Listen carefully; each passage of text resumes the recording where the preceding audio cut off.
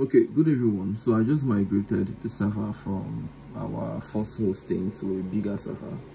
That's because I felt, people would want their bots to be very responsive. So the way I did the Okecbot is, let's say for instance, let me show you something first. This now, for instance, this is a like a bot. I just switched on the bot not too long. Hold on, let me refresh it. So this right here now is a bot.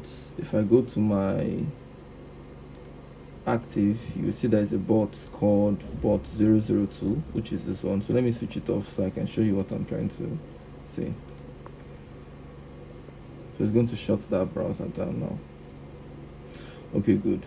So practically on my own Okecbot account, you can also do that as well. I have lots of bots. On each of these bots, I've logged into like a Gmail. So let's say for instance, I'm going to turn on those bots again from the beginning so you understand. I'm going to turn this bot on, and I'm also going to turn this other bot on. So I'm ticking these two bots and I'll put them on. Bot 002 and bot 003.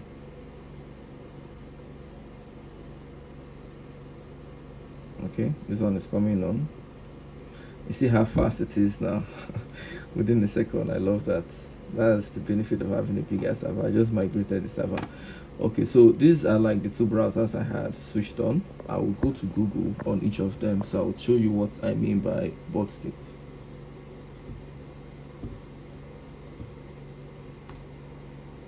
So you can see this is the bots. This is an email, okecbot3@gmail.com. This Gmail was logged into this Okecbot. Also, if I go to YouTube,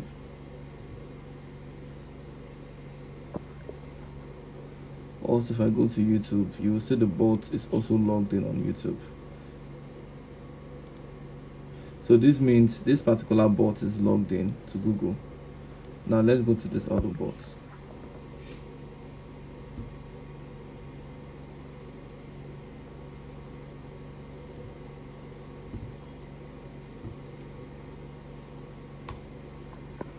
You can see this other bot is also logged in. This one is Okecbot2@gmail. The other one is Okecbot3, I presume. Let me confirm. Let me go to Google again from here.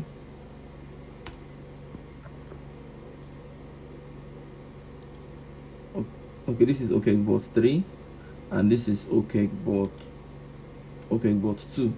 So now if I want to, I want to make a Google search. I want to make this bot make a Google search. I can go create a task. The task could be anything. So I'll make mine to make a Google search. So I'm going to head over to tools, click on Google Tools. On Google Tools, search for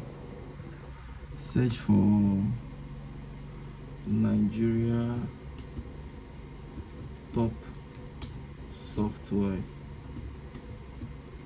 developers.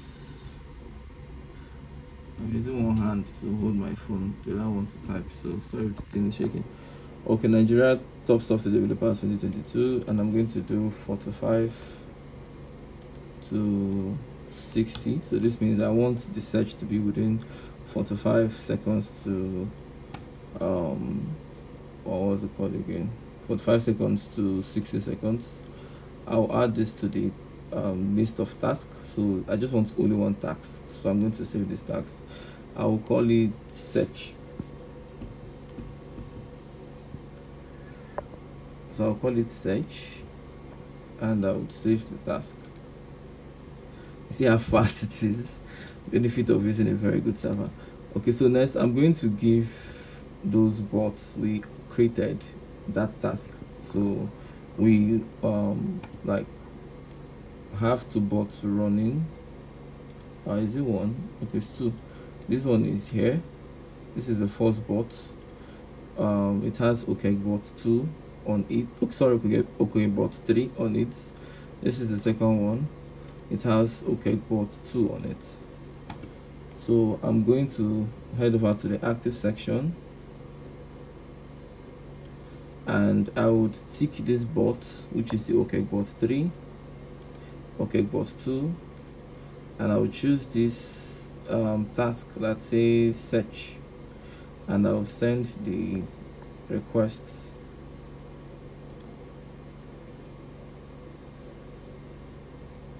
So I'll send the request. Now see, they will all be making Google search. Let me shift this other one so you can see it.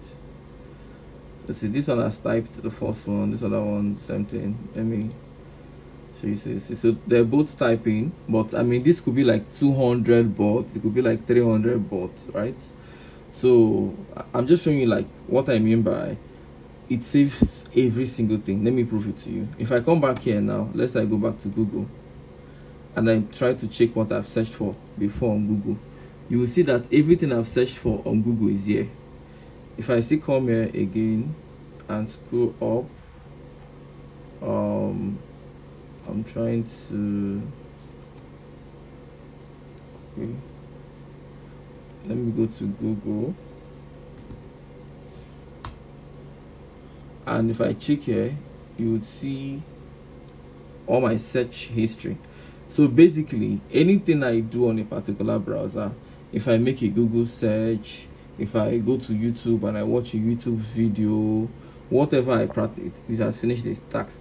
Whatever I practically do with any single bot, that whole history, just like imagine you have lots of Google profile, like on my computer, and I think I have so many Google accounts here. So if I want to, let me open a new window. Okay, this one, let me open this now. I can see I have so many Google accounts, right? So each of this, my Google profile, has, you know, some information, the email I'm logged in, what I've been searching, my search history, you know, my browser history, local storage, cookies, cache, you know, you get the check. So that is what I did on Okecbot as well. So that's why it can bypass virtually all detection systems, because each time it comes back, it builds that credibility, that consistency, and the detection systems are like, okay, wow, this is really true, this is like a real human being. So on Okecbot, you are advised to create so many tasks like Google searches. It should go visit numerous websites. Let's assume you do things about scholarship, insurance, or whatever niche you're actually doing. You should make the bot do so many tasks like that a normal human being would, right? Make your own research, what other websites talk about the things you talk about, so the bot can also visit those websites. I know it's going to be annoying, you're giving them free traffic, but I mean, it's something you have to actually do to make them look legitimate. If not, you would have issues with detection systems, because if a bot just does one particular thing or does like certain kind of fixed tasks, it's a problem. They'll get you caught. Like if all your bot does is to go to your website or watch your YouTube videos, then you're already caught, because I mean, it's behavioral analysis says when a particular line of action is being carried out by a particular entity, which could be like a user, a human being, but in our own section now is a bot. So when a particular action is being repeated by it, the behavioral analysis says that it could be red flagged as an automated task or a task that is being executed maliciously. For instance, it could be human beings actually clicking on advertisements, trying to inflate the statistics. It could be an automated script doing this and the person doesn't even know that something is running on the background. Or it could be bots. So one rule of bypassing detection is make sure your behavioral analysis can be executed in such a way that it does so many other things that cannot be fixated to just one thing. Meaning do plenty things, so make you not just be to they come your website, they come your YouTube. So that is part of why I created this activity chain. So every single person could have these tools and easily build up lots of activities that bypasses all detection. So we have your cookies, you have your local storage, everything is saved and backed up. The bot itself already bypasses detection to a great extent. So now I've moved on to a bigger server. So that's congratulations to us. It means your bot will be faster. Yep, so that's the update for today. This is Dan Okecbot.